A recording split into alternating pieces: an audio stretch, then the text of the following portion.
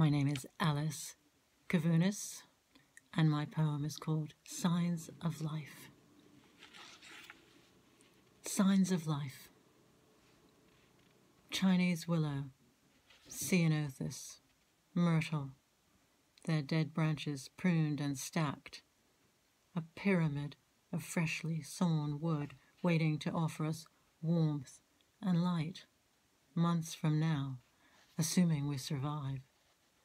Months from now, I'll mimic this motion, hand-feeding logs one by one, in a year not yet begun. I'll feed the mouth of the wood burner, one log at a time. Day by shortening day, advancing toward the solstice, approaching the longest night. Suddenly, science offers us a flicker of promise, as if we've detected signs of life, devised a way of holding on to each other, rediscovered life, not on another planet, but here, on this treed earth.